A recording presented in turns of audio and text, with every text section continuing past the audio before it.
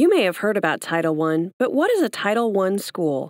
What does Title I do for our students? Title I was created to ensure economically disadvantaged children receive a fair, equitable, and high-quality education by helping to close academic achievement gaps.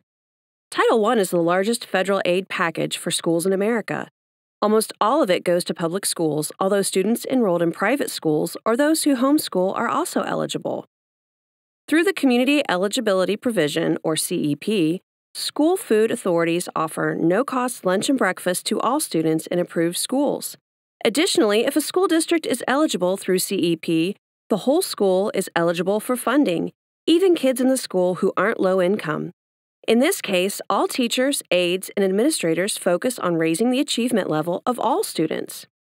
If a school is receiving Title I money for the whole school, it can use the funds to reform the entire educational program of the school.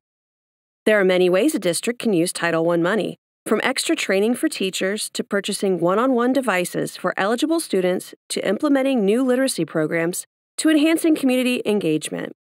The federal government requires that 1% of all Title money be spent on involving parents in their children's education, since it is a team effort that requires the voices of school leaders, teachers, and parents.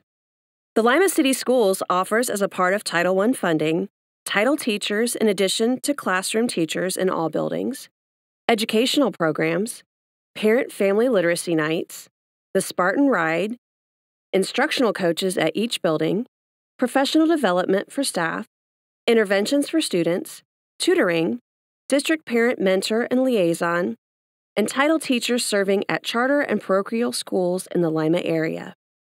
Parents can learn more by talking to our parent mentor, contacting the Title I office, and attending our district literacy nights.